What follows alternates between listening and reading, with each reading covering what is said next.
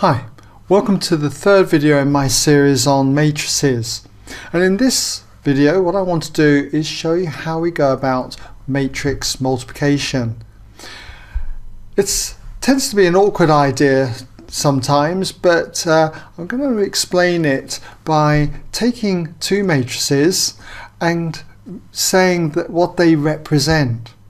Remember, a matrix is an array of numbers, and we can have any meaning associated to these numbers. And let's just suppose that we had two teams, say X and Y, and these teams won gold medals, let's call it G for gold, silver medals and bronze medals, silver and bronze. And then we've got another matrix here, we'll call it P, which tells us how many points they get for getting a gold. For getting a gold you get 3 points, for getting silver you get 2 points, and for getting bronze you get 1 point. So we could ask this question: work out the total number of points for each team.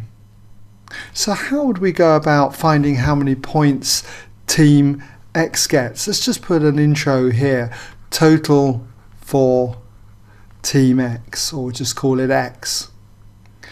Then for team X they got 2 golds, 1 silver and 4 bronze. So for the 2 golds they get 3 points each for a gold, so it'd have to be 2 times 3.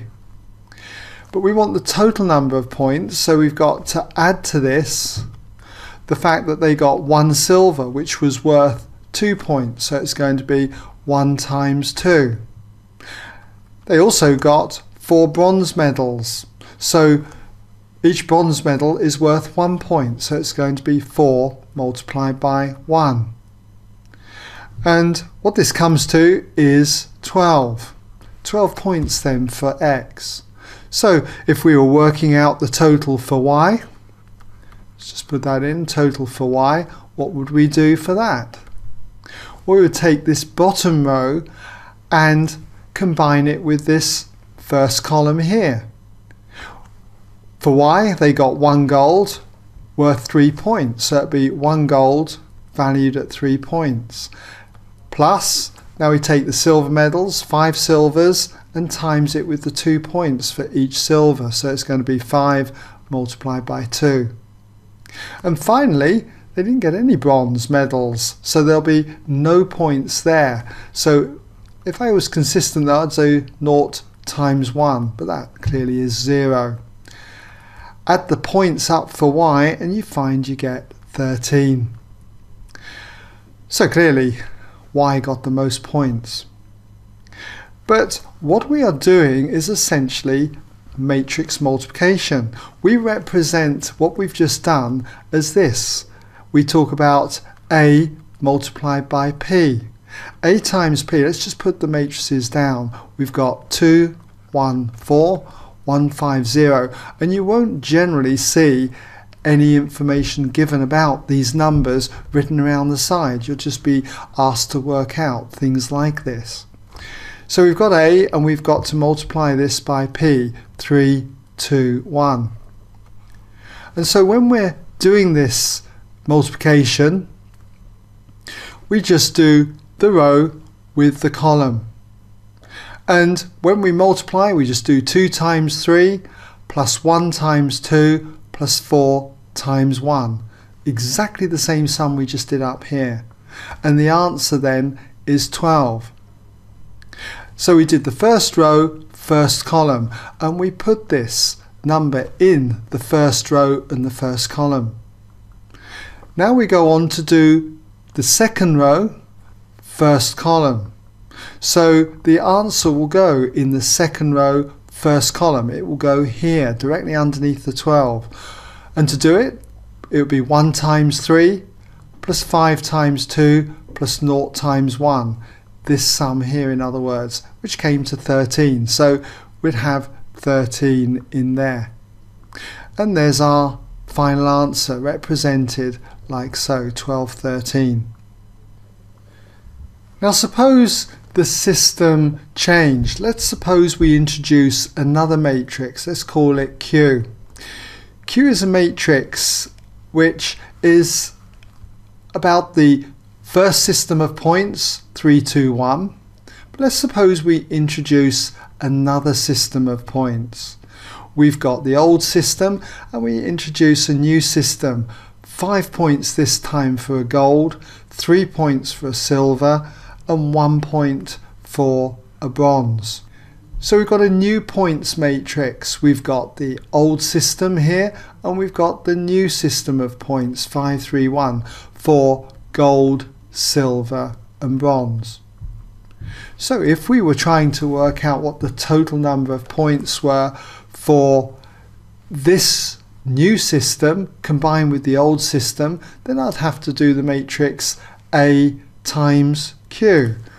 So if I was doing A times Q, let's just write it here, AQ in other words, we would have the matrix 2, 1, 4 and then 1, 5, 0, and this matrix would be multiplied by Q, which is 3, 2, 1 and 5, 3, 1. So when we're multiplying these out, what do we get? Well, we do the first row with the first column. 2 times 3 plus 1 times 2 plus 4 times 1. We already did that over here, in fact, and we saw that we got 12. But now we could do the top row multiplied by the second column, and the answer would go here in the top row, second column. So we'd need to do 2 golds at 5 points each, that would be 10 points, plus 1 silver at 3 points, so that's going to be plus 3, and then we had 4 bronze at 1 point, so that'd be 4 times 1 is 4, so we're going to have 10 plus 3 plus 4, a total of 17, and we put that there, top row, second column. Now we go with the 150. We do 150 times 3, 2, 1. Bottom row, first column. That will go in the bottom row, first column. It will go here. Then we do the bottom row multiplied by the second column, and that answer would go on the bottom row, second column underneath the 17. You might like to pause the video and just see what answers you get for these two. And we would end up with a square matrix of dimension 2 by 2. Okay, well, let's just see what these two answers are if you did pause the video. Well, for this one here, it would be 150 times 3, 2, 1. So it would be 1 times 3, which is 3, plus 5 times 2, which is 10, plus 0 times 1, which is 0. A total of 13. Well, we had that over here, so it shouldn't really become much of a surprise. But what about this element here? This one's going to be 150 multiplied by 531. 1 times 5 is 5, plus 5 times 3 is 15, plus 0 times 1 is 0. So you got the 5 plus the 15 is 20, plus 0 still is 20. So 20 is in that bottom place. Okay, now this is how we do then matrix multiplication. But you've got to be very careful because you can't just multiply any two matrices together. There's a simple rule that has to hold, and that is the rule for dimensions. You'll notice that the dimension of this matrix is a 2 by 3 matrix, 2 rows, 3 columns. So we just put that there, 2 by 3. And what we're doing is we're multiplying this by a matrix with dimensions 3 rows, 1 column, 3 by 1. Now you must have these two numbers exactly the same, otherwise you just can't do it. You had to do 2 times the 3 plus 1 times the 2 plus 4 times the 1. So can you see you need the same number of columns here as you do have rows in the second matrix. So these two numbers must agree. And the final result is the two outer numbers, a 2 by 1. You can see that you've got here 2 rows, 1 column, 2 rows, 1 column. And let's just take a look at this one. Again, we've got a 2 by 3 matrix, 2 by 3, and it's being multiplied this time by 3 rows, 2 columns, 3 by 2. And that's fine, because the two numbers here are exactly the same. The answer is the two outer numbers, a 2 by 2, as you can see, 2 rows, 2 columns, 2 by 2. So we have this idea then, this concept that when you multiply two matrices together, it must be such that the two numbers here are exactly the same. Now I want to go on and give you some examples to work out. Now I have this exercise then that you might like to try. I strongly encourage you to have a go because there's quite a lot of ideas involved in it. Do remember though that you can only multiply two matrices together if the dimensions are of the form m by n with an n by p matrix. These two numbers must be exactly the same, and your final answer will be an m by p matrix. So I've got 4 matrices here, A, B, C and D, all of different dimensions, and I want you to try and find out what AB is, BA is, CA, DC, CD and BC. And each problem has been designed for a particular purpose. Okay, so do pause the video, have a go, come back when ready. Okay, well if you did have a go, let's just see how you got on. So with the first one then, let's just put part 1 up here. We've got to work out A times B. Is it going to be possible? Well, we have 2 square matrices, 2 by 2 times a 2 by 2. So yes, we would be able to do this. So we'll just put those 2 matrices down, A times B. 3, 1, 2, 4 for A. And then for B, we've got 4, 5, minus 3 and 2. So to get our answer then, it's going to be a 2 by 2 matrix, so we're looking at something like this. So how do we get this first element here in the top row, first column? Well, we multiply the top row with the first column. So it'll be 3 times 4 plus 1 times minus 3. 3 4s are 12, minus 3, which is going to give us 9. So we'd have 9 there. For this element, top row, second column. So we do top row, second column. 3 times 5 is 15, plus 1 times 2, which is 2. 15 and 2 is going to be 17. So that'll be 17 in there. This element, bottom row, first column. So it'll be bottom row times the first column. 2 times 4 is 8, plus 4 times minus 3 is minus 12. 8 minus 12 gives us minus 4. So we've got minus 4 there.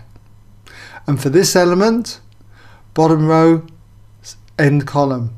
So bottom row, end column. So it'll be 2 times 5 is 10, plus 4 times 2 is 8, a total of 18. So 18 in there. Okay? Now, for part 2, I picked this one because we've just worked out A times B, so I thought it would be a good idea to reverse it, see what we get. Do we get exactly the same answer or not? Well, B is the matrix 4, 5, minus 3, 2, and we're multiplying that then with the matrix A, 3, 1, 2, 4. So we just put those in. And so in the usual way, again it's going to be a 2 by 2 matrix, the final answer. So for the top row here you'll be doing 4 times 3 plus 5 times 2. And that comes to 22. Then the element here, top row, end column. 4 times 1 plus 5 times 4. So we end up with 24. For this one here, bottom row, first column, it'll be minus 3, 2 times 3, 2. Minus 3 times 3 is minus 9, plus 2 times 2 is 4. Total of minus 5. And the final element here, bottom row, n column, will be minus 3 times 1, which is minus 3, plus 2 times 4, which is 8, and that gives a total of 5. So you can see that A times B isn't exactly the same as B times A, different answers. So what we've got to note here is, do try and remember that multiplying two matrices together isn't what we call commutative. You don't get the same answer necessarily. Let's just now look at the next example, example 3. So what have we got for this one? C times A. C times A. Well, the matrix C is the matrix 1, 3, and we've got to multiply it with the matrix A, 3, 1, 2, 4. Now the first thing I notice with this one is that the dimensions of 1, 3 are 2 rows by 1 column. It's a 2 by 1. And we're multiplying it with the matrix that is a 2 by 2 matrix. And so this can't be done because the 1 and the 2 are different values. So it's not possible. So we'll just write here, not possible. Okay, so there's an example there on that where we have to take care. For the next one, part 4, we've got D times C. So we take our matrix D, 2, 6, a row matrix, and multiply it by C, a column matrix, 1, 3. Is this possible? Well, we've got a 1 row by 2 columns, 1 by 2, being multiplied with 2 rows, 1 column, a 2 by 1 matrix. Yes, it is possible because those two values are exactly the same. And the final answer we would expect then to be a 1 by 1 matrix, just a single element. And what would that single element be? We'd have to do 2 times 1 plus 6 times 3, 2 plus 18, a total of 20. So a 1 by 1 matrix. Next up, 5. Part 5, we've got C times D. So C times D, we've got a column matrix, 1, 3, being multiplied by a row matrix, 2, 6. Is this one going to be possible? Again, let's just check it out. We've got a 2 by 1 being multiplied with a 1 by 2. And again, yes, it is. The two ones agree. We're going to get a 2 by 2 matrix as our answer. And what is that 2 by 2 matrix going to look like? Well, for the first element here, it's going to be top row, first column. So it's just got to be 1 times 2, which is simply 2. For the element over here, top row, second column, it will be 1 times the 6, which is 6. And for this element, bottom row, first column, just 3 times 2, which is 6 again. And then for this element here, it'll be bottom row times n column, 3 times 6, 18. So there's our 2 by 2 matrix. Let's just put in 2 by 2 anyway, just so that that's handy to see. Now in the last one, okay, we've just got to work out B times C. So for part 6, B times C, what's this going to be?